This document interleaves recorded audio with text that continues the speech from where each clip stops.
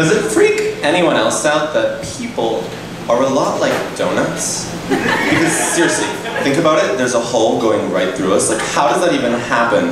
I hope, if anything keeps you up at night, that it's the fact that if you cover yourself in chocolate icing and sprinkles for whatever reason, I mean, I don't judge, you are one step closer to becoming a donut.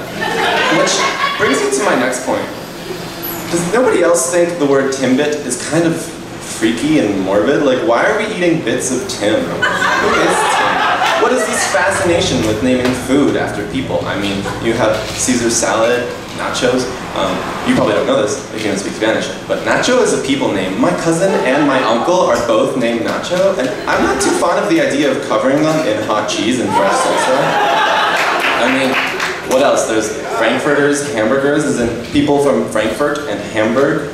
Like, those are just xenophobic. What did the Germans ever do to deserve that? Or maybe don't answer that. Just keep drinking your caffeinated beverage and hope that no real Joes were harmed in the making of it. And the next time you're presented with the opportunity to have a Timbit, ask yourself, what would Timothy do? And if your name is Timothy, ask yourself, am I what I eat?